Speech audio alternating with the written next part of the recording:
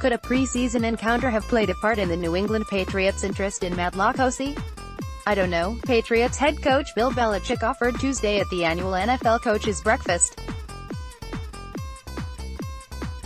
If August 31, 2017 didn't help, it also didn't hurt. LaCosse, who signed a 2-year deal with New England carrying $500,000 in guarantees earlier this March, visited Gillette Stadium as a New York Giant on that date.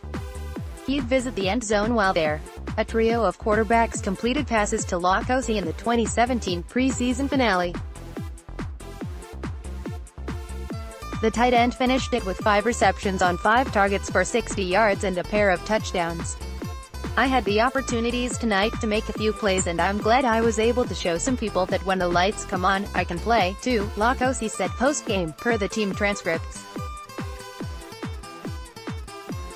The Patriots rotated through just 15 players on defense that Thursday evening as linebackers coach Brian Flores got a test drive calling the plays.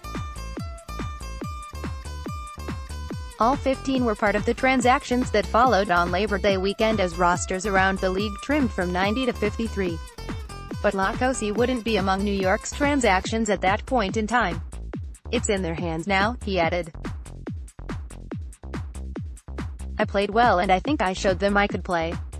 I'm not going to worry about it." Geno Smith found LaCosse driving across the field for a gain of 12 yards early in the first quarter with safety David Jones trailing. Later in the possession, Smith hit him again on a corner route for a 25-yard touchdown in the vicinity of 3 Patriots defenders.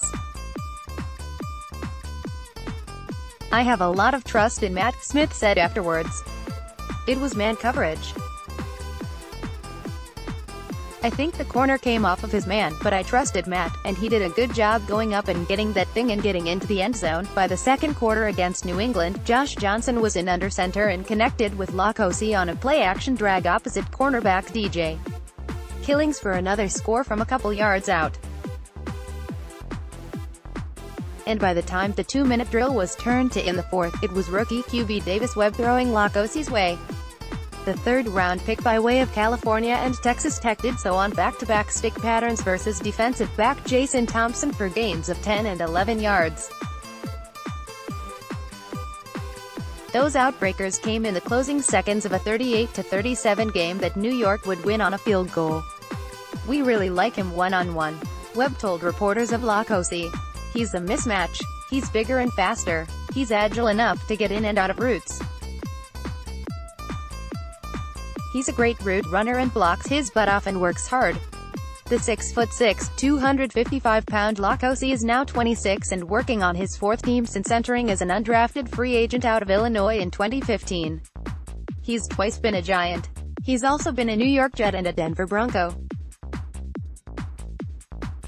And he's been on practice squads and active rosters while appearing in 22 games beyond the preseason.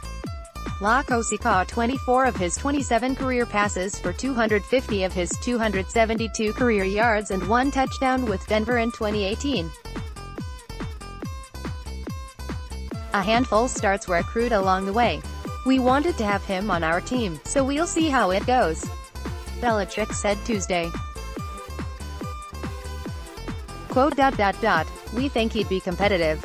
On a Patriots depth chart that no longer features Rob Gronkowski, LaCosse currently stands in the company of Steven Anderson, Jacob Hollister and Ryan Izzo.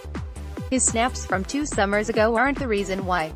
But there's reason to think what's on file carries some weight, even from games that don't.